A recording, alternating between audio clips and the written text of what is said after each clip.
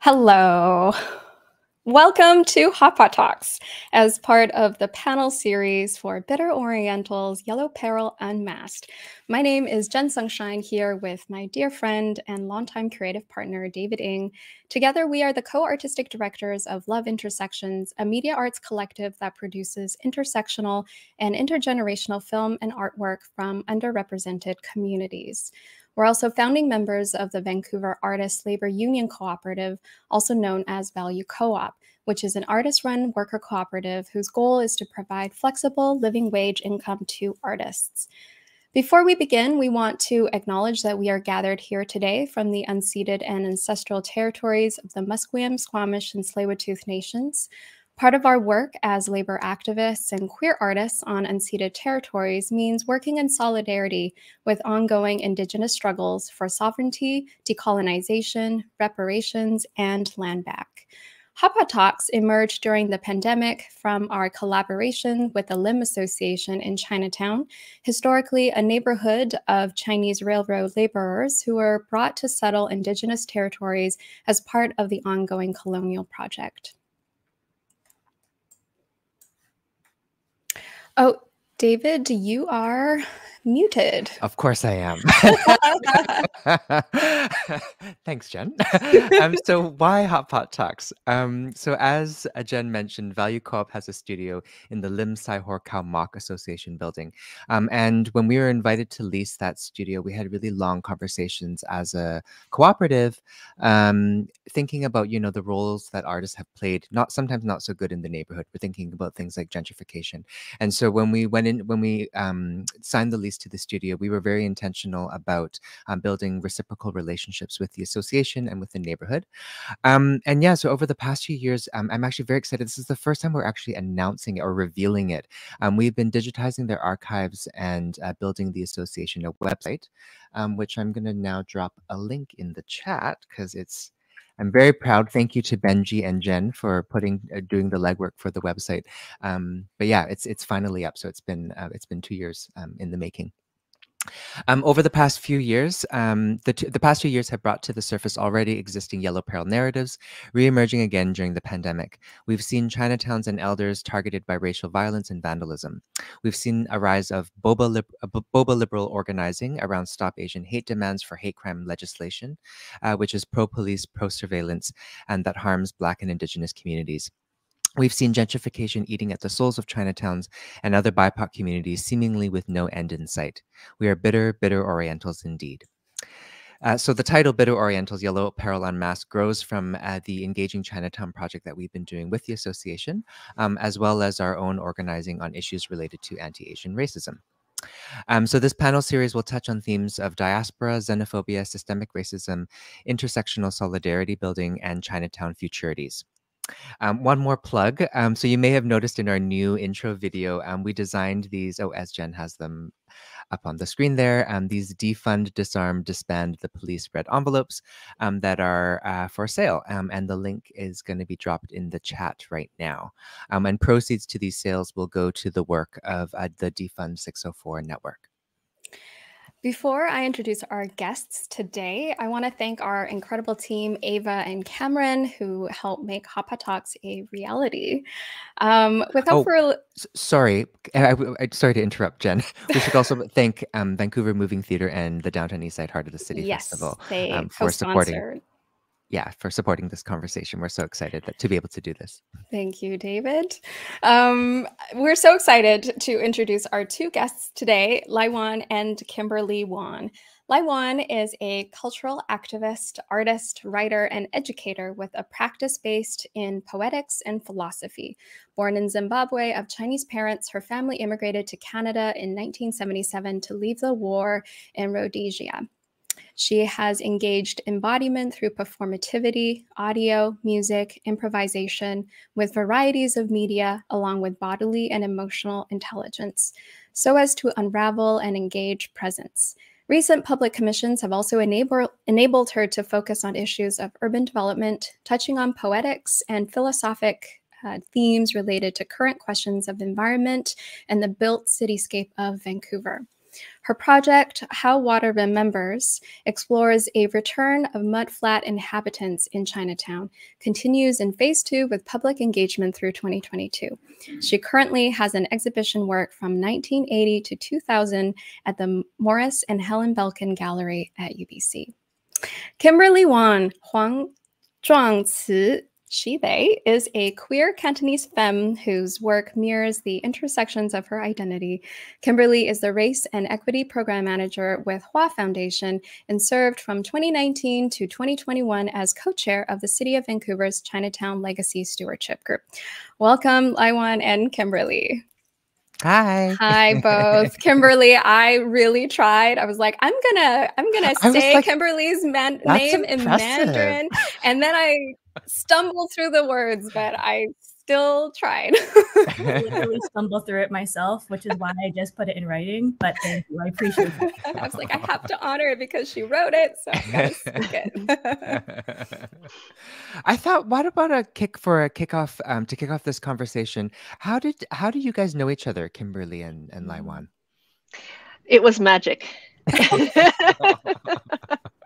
It's always such a pleasure to work with Kimberley, and I think we met before working together at the LSG, the Legacy Stewardship Group, probably at some social or something, but I can't remember the exact date. Maybe Kimberley remembers. I certainly do. I met you, LAIWAN, was actually when you were being given an award at a screening for the Vancouver Queer Film Festival. Mm-hmm. And I was the person who ushered you towards where you had to go up to the stage. Oh! I was quite starstruck, so I don't think I said many words, but that was the first time we officially met. Oh, thank you. I mean, I think I was in shock, so I was probably like just, yeah, in stage fright. So I thought maybe, why don't we start off with something, I mean, thinking about the themes of Chinatown futures. You guys the two of you have been in the thick of Chinatown organizing. Can you tell us a little bit about the layers of the organizing that you've seen and witnessed? Things that are innovative or inspiring that you've seen? I'm going to let Kimberley start because she has been in the thicker of it than I have, and I really respect her for that. So, Kimberley. Sure. Yeah. So I mean, I guess my journey to Chinatown started when I first attended a dumpling workshop, I think in 2015 with Hua Foundation, my current employer. It was a really low barrier way to engage with culture. We went around Chinatown and shopped for groceries for dumplings with an auntie. And I think that was the first time that I remember being in Chinatown consciously as an adult, not being dragged by my grandparents to grocery shop over weekends as a child. But I became engaged with Chinatown organizing, or as you say, in the thick of it, through 105 Kiefer, which in 2017 was a development proposal that broke records for engagement at City Hall, brought forward conversations about things like translation and equitable access to, participatory consultations at the City of Vancouver, And then from there, I think, continued to work with Hua Foundation, got hired by them. And, you know, through, just because community is like this, decided that I wanted to apply to be a part of the Chinatown Legacy Stewardship Group. There was an open call for folks to apply to be a part of it. So it, you know, includes now over 36 members, including folks like clan or benevolent associations, nonprofit organizations, individuals who are stakeholders in the neighborhood, social service organizations, arts and culture groups, things like that. And I ran to be one of 2 co-chairs in 2019 and won. So that's how I know LAIWAN primarily that work, and have since taken a step back from that role, actually, to reinvestigate the kind of work that I want to do in Chinatown, especially as somebody who came to that space just really, really wanting to connect with my ancestors' spaces, because I'm 5th generation Chinese Canadian and my ancestors were railroad workers. So yeah, I think learning more about the trauma that I hold around that space, and seeing that from a lens of things like neurodivergency, has made me take a step back and take the time to reflect on the powers that be in Chinatown. Yeah, I have great appreciation and gratitude for Kimberley and the work of you know, your generation, because you are so young, entering into positions of great responsibility. So in terms of, say, today, you know, this is 2022 and I'm now 60, and you know, in terms of activism, I've been an activist in Vancouver since the late 80s. In queer activism. And I think that it's such a refreshing thing to see young folks like Kimberley entering, being very brave and entering with a lot of skill and articulation and a lot of background to all the intersectional issues of the day. I think that's a really positive thing in terms of activism today in 2022. Even though the climate is so different from, say, you know, the late 80s, the questions are different, but the urgency is just as great. I remember in the 80s being very worried about Ronald Reagan, and there was reason to be worried about Ronald Reagan. And so everything that we are encountering today is an effect of Ronald Reagan. And, you know, the warning of some very mild-mannered, you know, possibly personable person who used to be in movies or was a movie star. Back then, you know, the majority of people didn't see the danger of this. But, you know, 40 somewhat years later, we see all the effects of that neoliberalism and the greater importance of being involved actively as a citizen, being concerned about the shifts that are happening. And I think Kimberley's introduction into 105 Kiefer Street and just the whole symbolic nature of 105 Kiefer Street and what that has become in terms of sort of overall understanding of the situation in Chinatown, and the meaningfulness of 105 Kiefer Street. So, I mean, in terms of working with institutions, I like the idea that Wayne K. Yang introduces, which he also wrote it under the name La Paperson, and it's what he proposes as the cyborg, but it's spelled with an S, so it's SCYBORG. And basically, he's proposing that we infiltrate systems. So, in what ways do we infiltrate systems? So, I'm going to leave it there. Well, I love that, because I think as queers, we've learned over a long period of time to infiltrate and adapt, you know, in the same way that I think water moves and adapts in spaces and in gaps. As queers, I think we've been doing that for a very, very long time. There was something, I think, LAIWAN, you had, you know, when you're describing Kimberley, there was something that you said that I thought was really interesting about the generation and Kimberley's generation. Kimberley, I feel like our generation and younger, there's so much weight and stress navigating this climate in this stage of, you know, capitalism and the world and where it's going. I'm wondering if you can tell us a little bit, because when you and I met, Kimberley, you entered my world in this like environmental justice kind of way. And actually a lot of the lessons that I've learned about climate justice, in fact, were from you.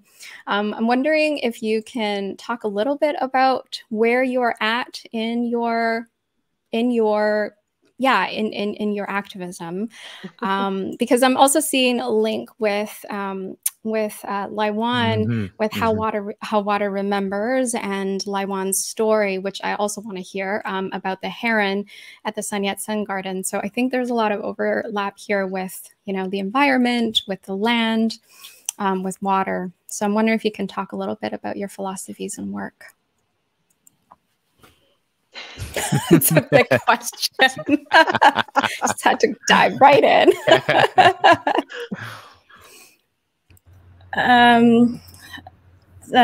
So I mean, in high school, I'll take it back to high school. Do it. A 16-year-old who really loved musical theater, and I loved musical theater for so many reasons. One of them being that I was highly closeted and a lot of queer people were there. But also I found like a purpose kind of in the things that I was doing there. I was spending a lot of time with the people who were there, and one of the folks happened to be the daughter of two very notable UBC professors who work on climate science and also from a political standpoint, climate justice. And she kind of started something called Kids for Climate Action. And we started as a group of musical theater nerds who did flash mobs around public spaces, singing about stopping climate change. You know, one of our favorite ones was "Climate Change is Coming to Town" to the we did it in malls and we had choreography and everything. It was fun, but I think just skipping forward a couple of years in the time that I had invested and spent in that movement at that time, so that was around, I guess, 2013 to around 2015 or 16. Yeah, graduation. I graduated in 2013. Making my sound younger than I am. But so I think I realized that the narratives that were being used in a lot of the campaigns that were spouting things, particularly around China, were extremely xenophobic and xenophobic. And the people that I was, raising these concerns to really didn't listen. And I was, at that point, much younger than I am now, had less understanding of how to navigate these systems or speak up for myself or, understand how I was being tokenized in those spaces. And so I think left that space as a result of that. And now do a lot of work to ensure that there is space for other Asian youth who might feel similarly powerless in these systems to be able to engage on a low barrier level with things like culture and identity, so that when they are approached with these things that we still live in, like capitalism and white supremacy in these systems that we are trying to change but won't happen overnight, they'll understand a little bit better where their own power comes from and where that stems from, perhaps where the shame that they feel comes from, and how to work through their own trauma to heal and help others do the same. So I think right now that's where my philosophy is. I'm reading this book, for example. I handily have it right next to me, called My Grandmother's Hands, Racialized Trauma and the Pathway to Mending Our Hearts and Bodies. But it talks a lot about how, and I think this relates to our conversations about Chinatown, about how trauma can live in intergenerational ways and in our bodies and manifest in a lot of ways that we don't know and can't recognize in a lot of formats that are dampened by the systems that we live under.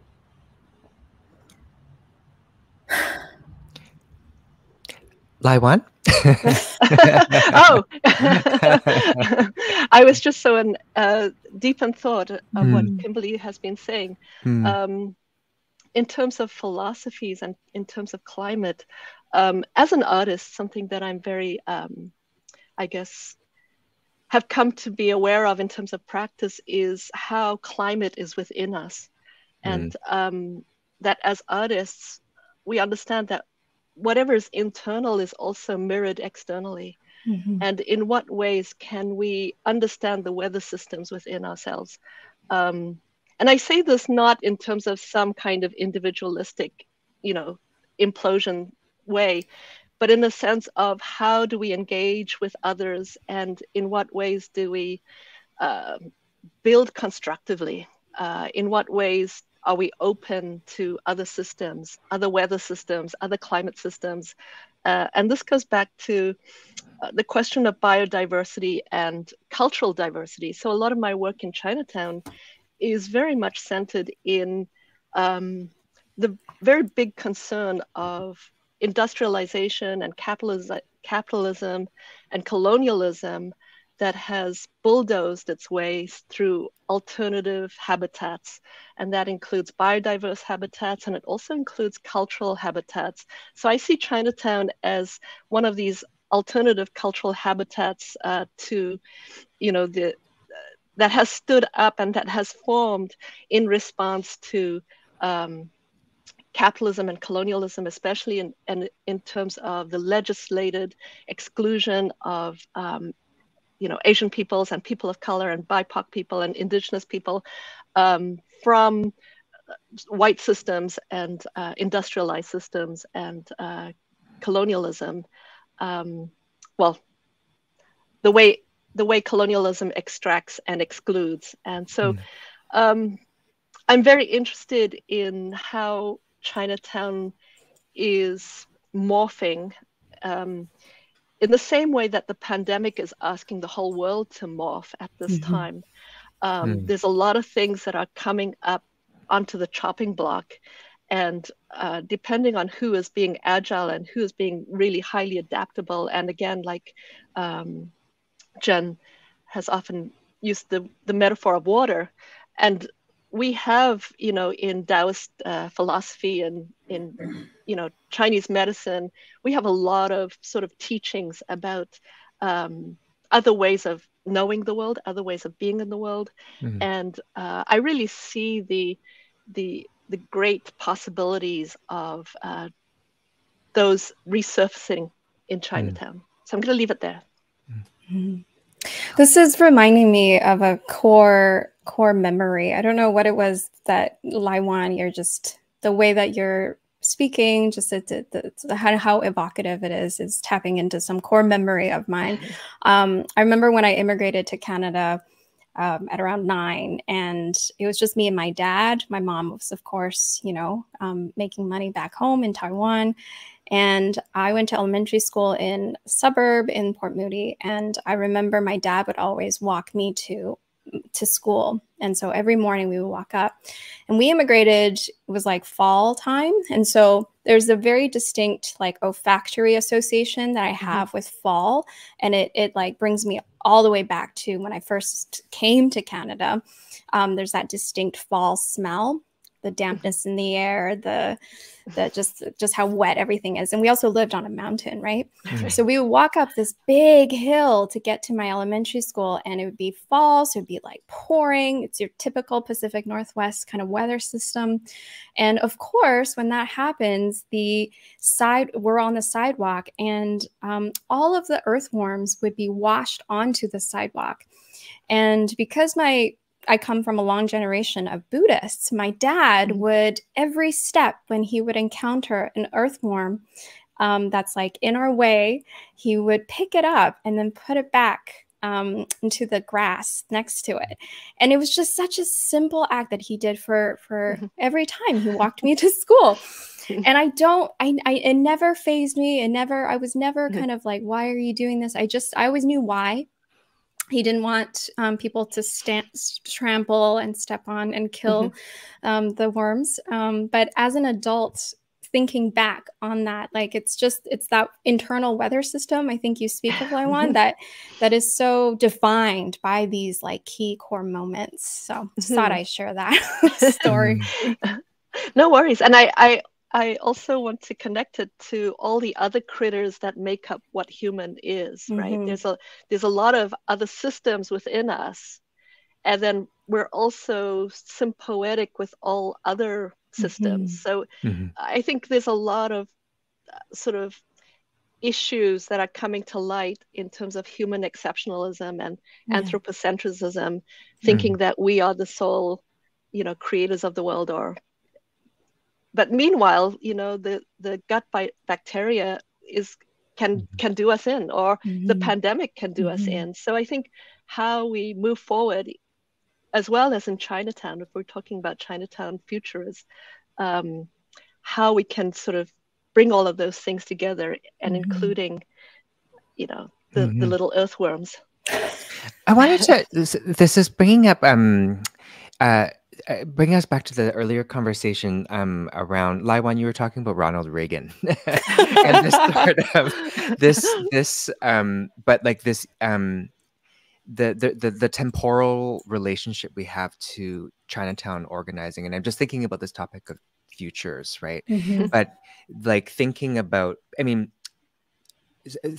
envisioning the future, but also how do we hold the past in our organizing of future?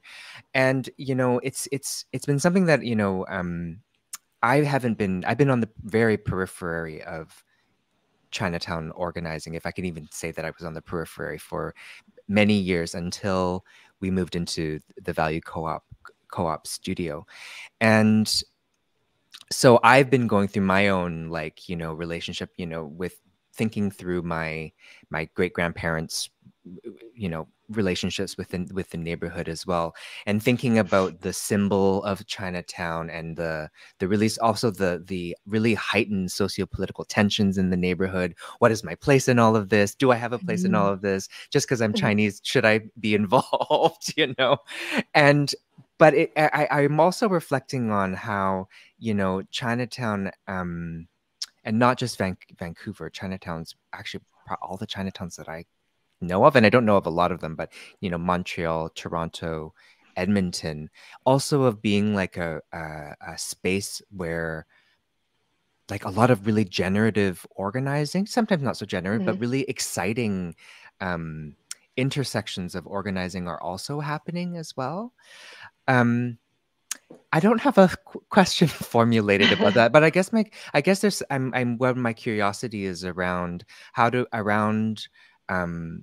Chinatown as this as a symbol of the past, of inequality of the past, and what does that hold in terms of our envisioning of the future? Kimberley, would you like to go? Yeah, I'm just thinking about, like, back to the earlier conversation as well, how we've each come to Chinatown. What I often help when I'm speaking to youth that we engage with, we often draw them towards history first. And of course, history is told in a biased way because historians are not unbiased. But, no community is a monolith, and certainly not Chinatown. And I also want to comment that Chinatown itself is a term that was dictated not by the community, but by British colonial officers. So, it's a very notable term that associates what they perceived, which is majority Chinese men in a segregated area, and what it actually was. And like, from Vancouver, Chinatown's conception, really, white supremacist power tactics have been used to divide and conquer it. So when Southern Chinese laborers started to immigrate, or we brought over as laborers for the railroad and other nearby industry, they were placed in the marsh that used to be named Squatchis, as Jen said in the beginning, that we now know as Chinatown. So Chinatown and its inhabitants have been placed by the British there, and were divided, like other racialized groups, into a distinct set of borders that dictated where and how they could exist. And in essence, because these communities had to fight for their existence, including the right to practice cultural traditions like making barbecue meats, which still technically goes against Canadian food safety. As a community, they were, like, from their conception, placed in competition with other racialized communities that have also been sectioned to neighborhoods for them by white supremacy and its policies. So this, in all facets of work in Chinatown and beyond, has resulted in a sort of scarcity narrative. There are a set amount of resources for our communities, and therefore we must be in competition with one another. You know, whether it's land or project grants, and that includes, like, inter-community competition as well, so infighting. Yeah, and, you know, all the while, this is really just white supremacy working the way it's supposed to keep racialized communities who combined are a threat to its power, and you know, it's meant to keep us under its control, to be more easily manipulated to its favor. Divide and conquer. Exactly. Yeah. Yeah, I was going to say divide and conquer as well, but you know, their bureaucracy and colonial bureaucracy was created to, you know, not empower us, and in some ways, we've been able to break through certain bureaucracies and, say, for example, are allowed to buy a house now, which, you know, in the early days you weren't allowed to buy a house as a Chinese person. But in terms of the speed at which sort of action is taken against, you know, bylaws that we might break compared to bylaws that, you know, a white person or like a trucker barbecuing a pig on the streets of Ottawa today, there still nothing has happened to them, right? So we understand, we're getting a better sense of our place within each of these cities, what our limitations are. And so when you talk about the tensions and the heightened sort of activism that's happening, on some levels, that's because of the urgency, and some of that urgency is this acceleration of Reaganomics, neoliberalism, gentrification that has really targeted places like Chinatown, because they were, you know, on another level, I think of Hastings Street and how Hastings Street for years was just neglected, and Chinatown for years was neglected. And I think sometimes these are strategies to deliberately impoverish certain neighborhoods so that they can be gentrified, right? And artists as well. And we have to be very careful to not just go in there because there's cheap studios or, you know, there's possibility for us to make art there. And so the question of what is our roles, and this idea of Chineseness for me is highly complex and highly problematic, because you know, I was raised in apartheid Rhodesia, and there was legislated, you know, systems for colored people and what you were allowed to do and what you weren't allowed to do. And so a lot of my analysis and criticism is in relation to systems, and what are the systems doing, and what do they want in this moment. So a lot of the challenge and why the accelerated activism that's happening, say in particularly the last 5 years in Chinatown, is because if we don't act now, Chinatown's really going to go.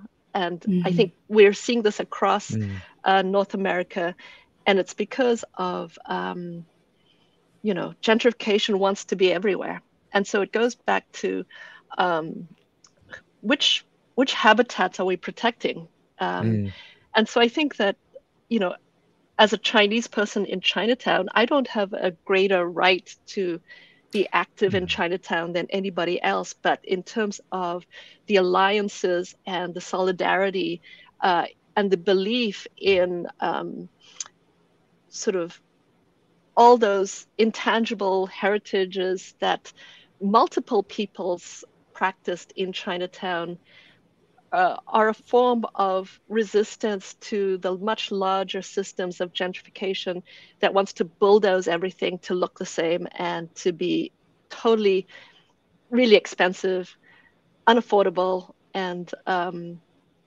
you know, look all the same, and probably badly built. So any kind of protection we can have to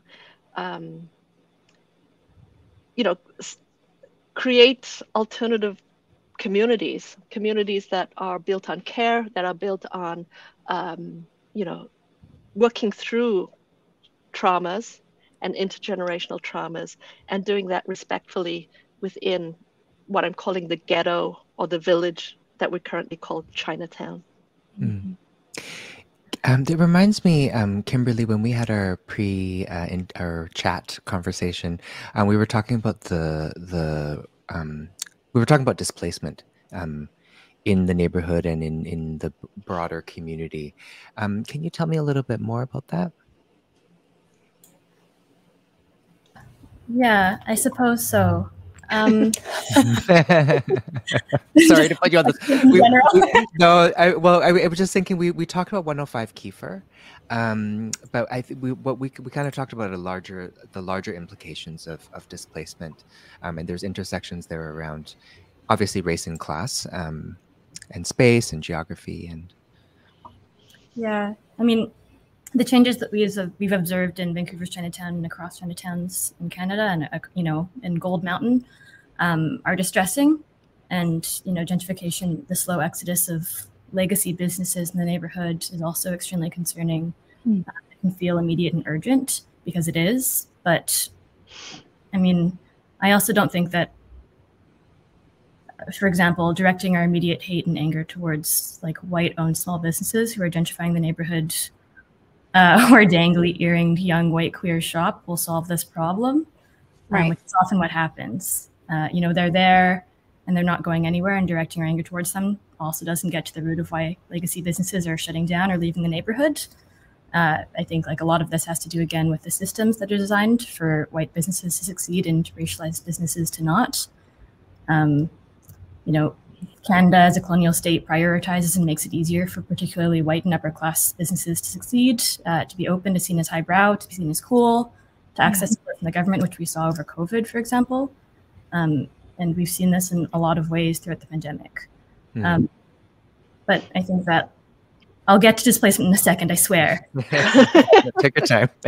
Conservation, too, in the way that it believes that Chinatown can exist in the 1960s, can be another form of advocating for displacement of people who are also marginalized by systems of oppression.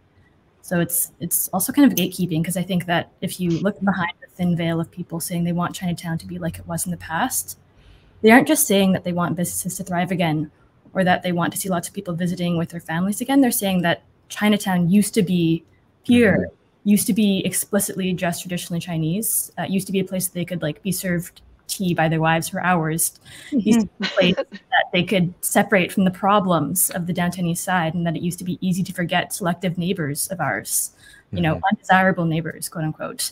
And I think they're also saying that anyone new in Chinatown doesn't belong, because, when we separate ourselves from the downtown east side, we assert colonial narratives of boundaries, and we gatekeep resources for things that are flashy, like heritage conservation and culture. But like, Chinatown has never only existed in the city limits of the neighborhood boundaries, which are quite small. It's always expanded further, because of food systems, different kinds of wealth. So, seeing Chinatown as a part of the downtown east side and advocating for all of the residents as a part of the neighborhood to not be displaced by building things like affordable housing is important to me, and I think is important to community members who are organizing for these kinds of things. Because our problems as Chinatown don't exist in a vacuum.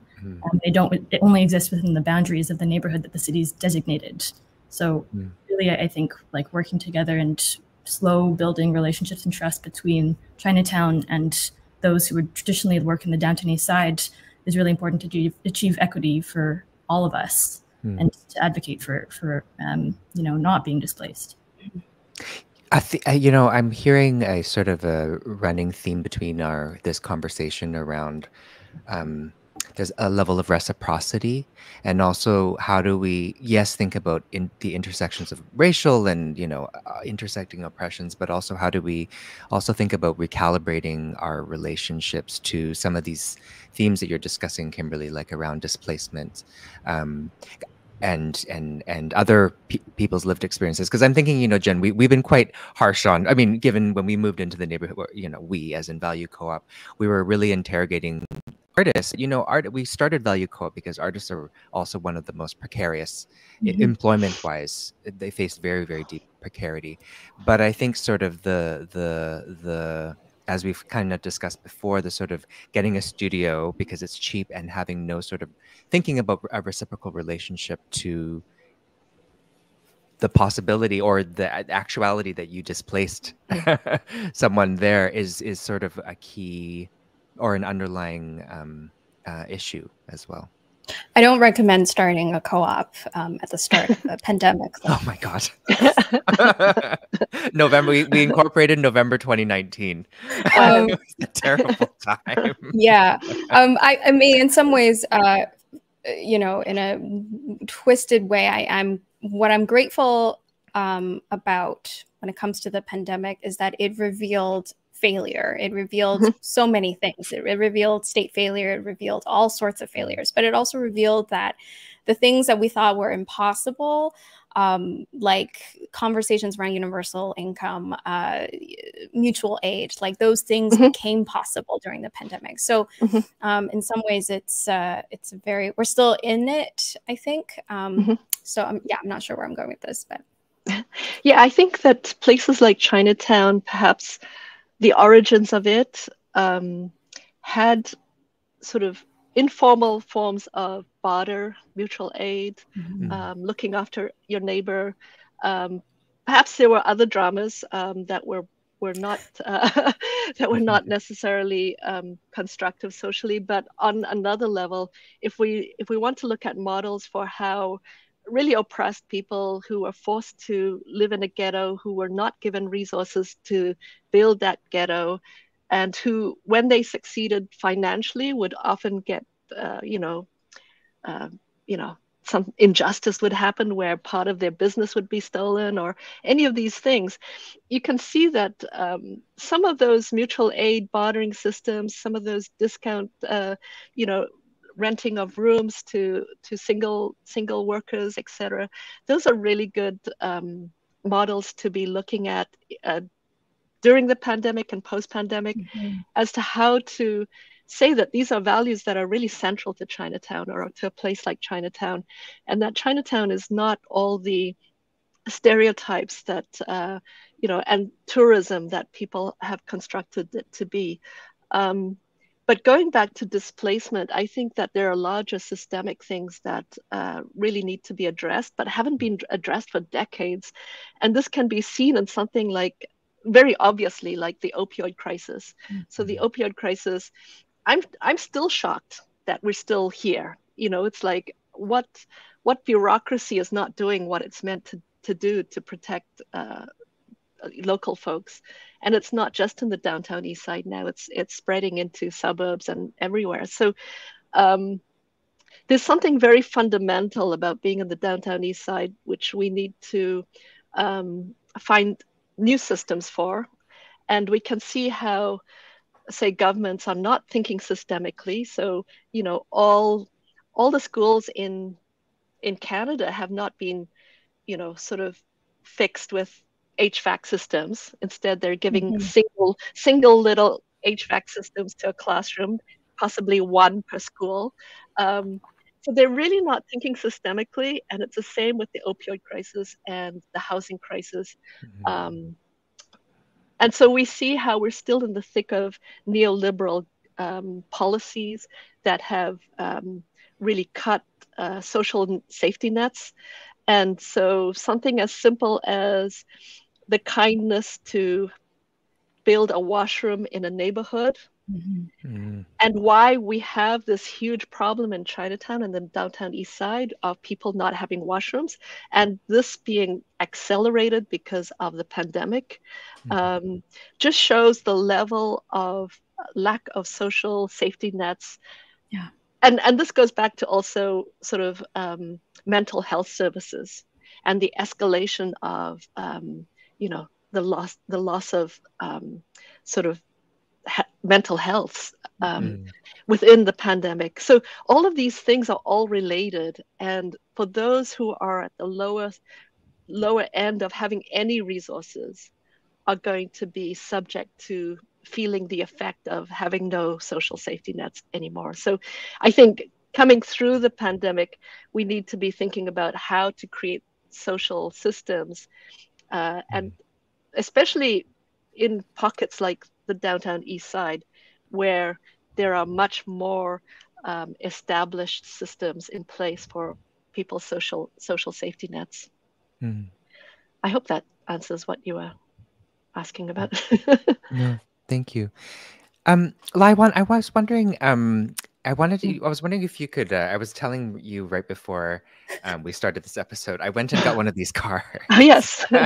Can you tell us about your project, How Water Remembers? And I'm particularly curious because we're talking about Chinatown, that activation activity. What was the intention behind it? Because I think it's really great. Oh, thank you. I should just say that, you know, activism is a really sort of complex word, and so I'm a person who's always strategizing. It's like strategizing how to constructively and reciprocity engage and help sort of fuel or nourish communities. I think socially engaged art practices can be really problematic sometimes. So with How Water Remembers, I was, you know, I've been really interested in the water behind Chinatown for a while. And one thing that we had talked about, I think, was how I was haunted by an image that I found online in about 2013. And I didn't know what this image was. It was an image of water under a bridge, and I didn't know where it was. I just knew it was somewhere in Vancouver. And so that feeling of hauntedness, the feeling that, you know, it's in the body. It's not simply something that I think, oh, this would be a great project to do. And so when I got a CBC residency for their venue, The Wall, and I asked the media archivist at that time, you know, do you know where this is? And he said, come back in 2 weeks. And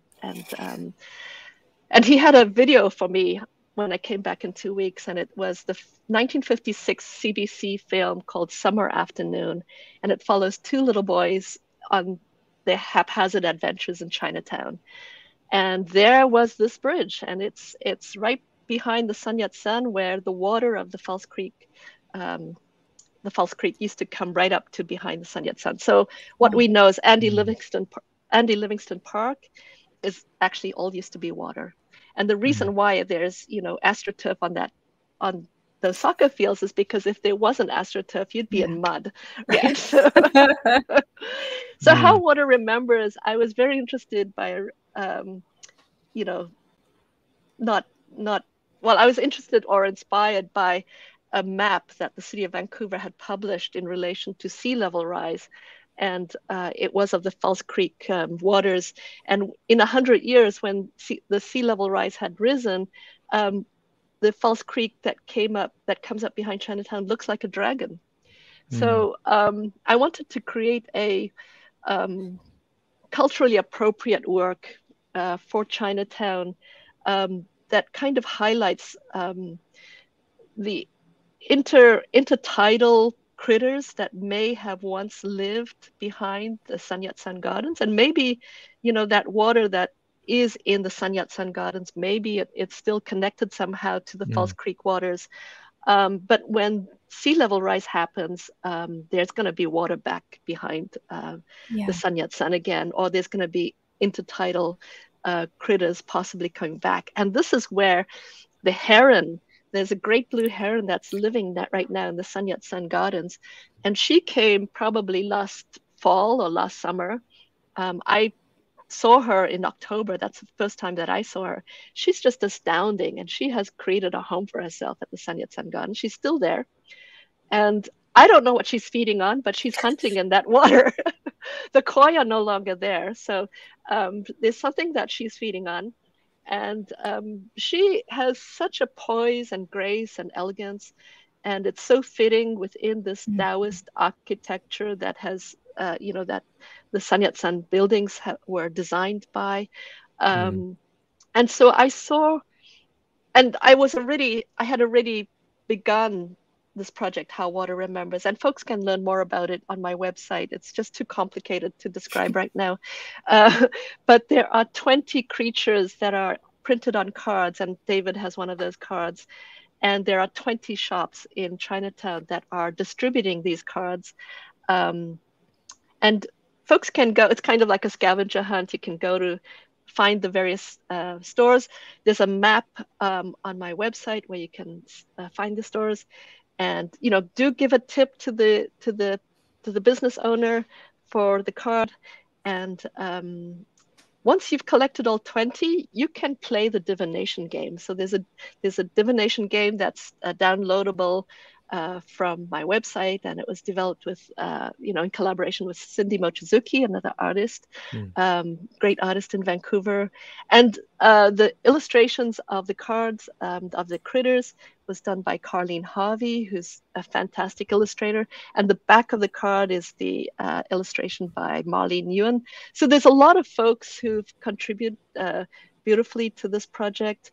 But it's a way to imagine how can we live with other biodiverse critters. And I think in Chinatown, and especially in terms of our ancestral sort of heritage, in terms of Taoist philosophy, and you know, learning how to live with a certain kind of balance.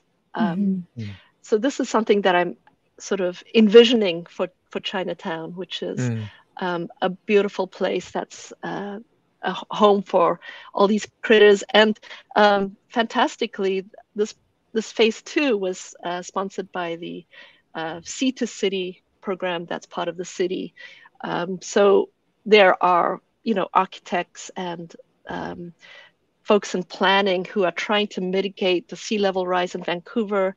And they really like this project and the idea of, you know, intertidal habitats, which is really great and really crucial, because if you want to mitigate sea level rise, you don't build walls, because as we learned from Stanley Park, having a wall around Stanley Park is actually quite violent. It creates a zone where nothing can live, because the waves are just crashing against the walls, and so nothing can live there. We would rather create a zone where not people, but people, but also critters can live, right? And critters that are intermingling and sort of benefiting each other. That's how the whole natural world exists. Is we're all interdependent. There's no separation. So, you know, the pandemic is, a lot of scientists are saying the pandemic is going to accelerate. We're going to have more pandemics if we don't address the issue of the loss of biodiversity. So I think Chinatown is a great place where we can be looking at this, and I see the great blue heron as a blessing. She's one of the first guardians who has arrived. This is beautiful and very solar punk. And what you just described, LAIWAN, too, you answered my question, which I was going to ask next, which was if you could design your own version of Chinatown, informed by all of these, you know, informed by this conversation. Perhaps Kimberly, you can take a jab at this, answering this question. How would you design this future? Chinatown future? My little weepy heart. I was on the verge of tears as you were speaking. Tell more.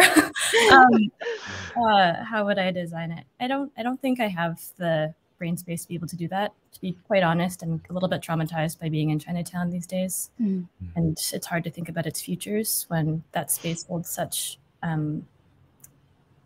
trauma for me right now, especially given the past year and a bit of constant media interviews, particularly as it relates to violence against Asian women.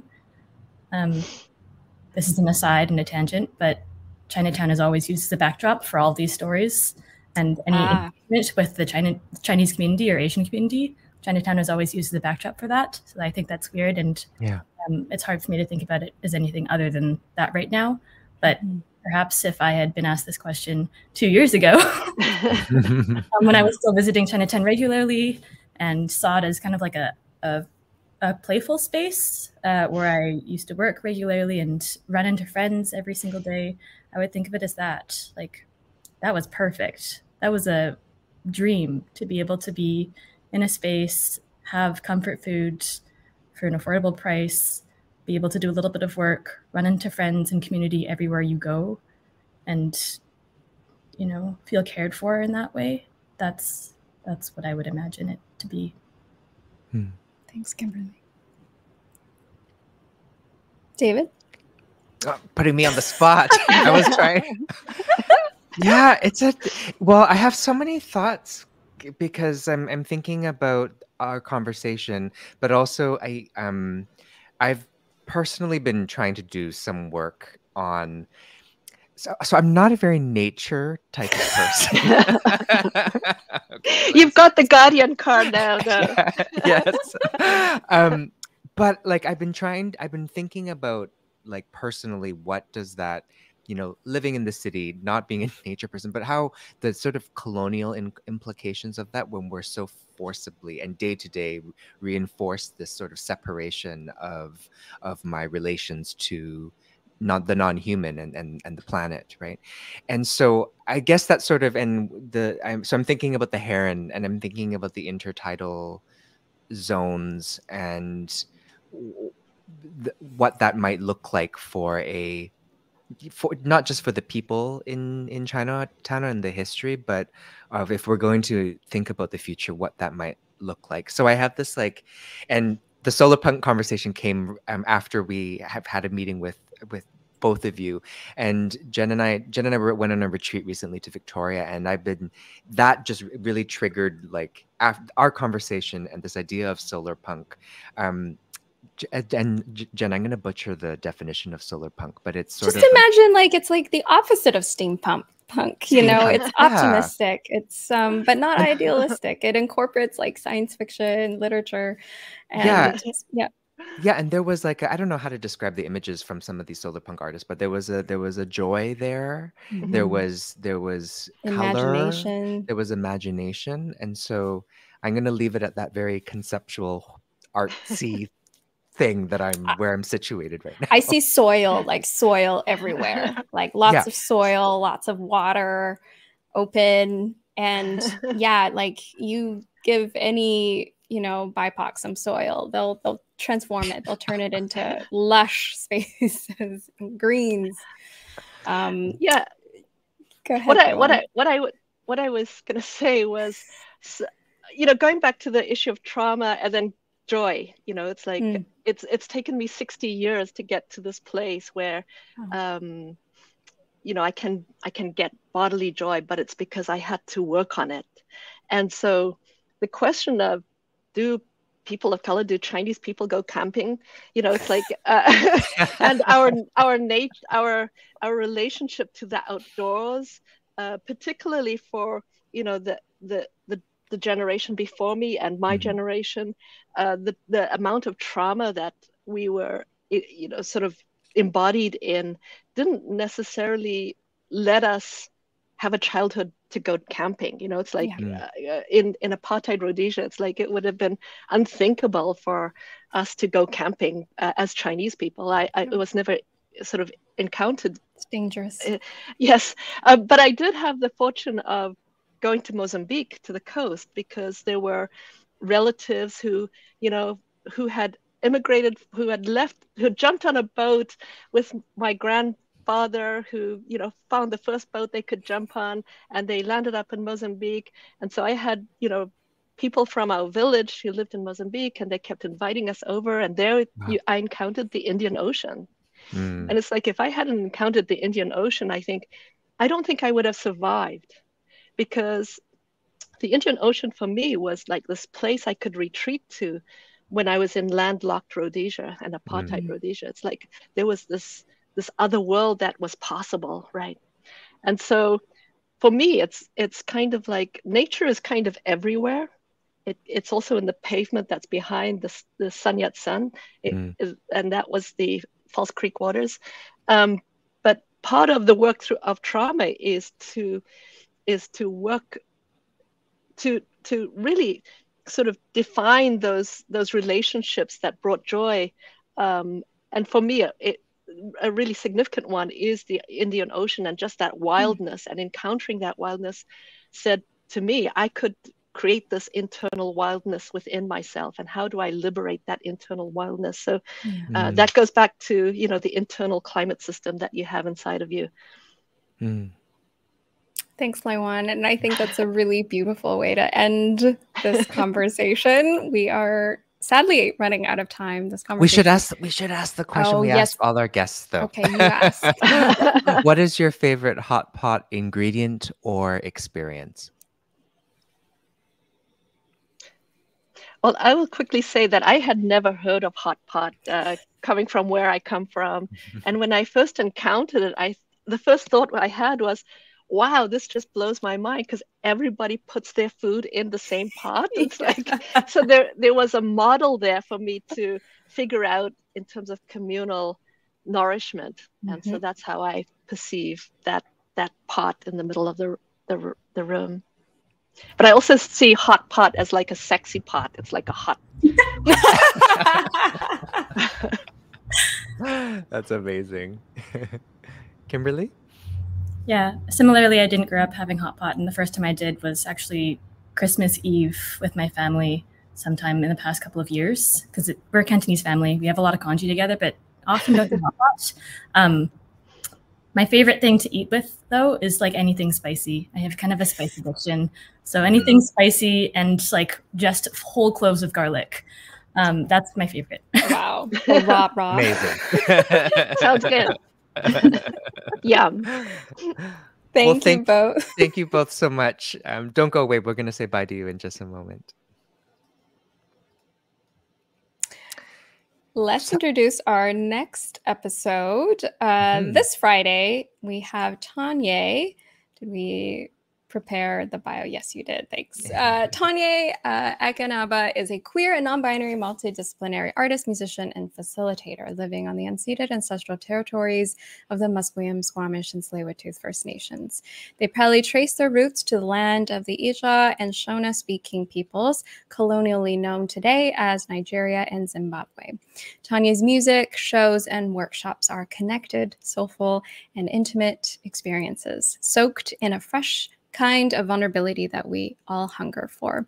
When Tanya is not on stage or in the studio, you can find them at Ethos Lab, co-creating a vibrant community and facilitating arts-based learning and leadership programs for youth, or organizing with the Defund 604 network in pursuit of the abolition of police, prisons, and the end of state violence and repression.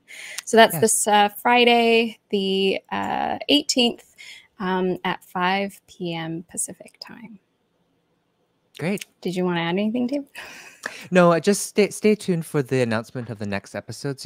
You know, as we announced a couple of weeks ago, due to Omicron, we've had to sort of change the way that we're doing Bitter Orientals just because of the we can't do things in person with elders right now. But yeah, stay tuned. There's going to be more episodes announced very soon.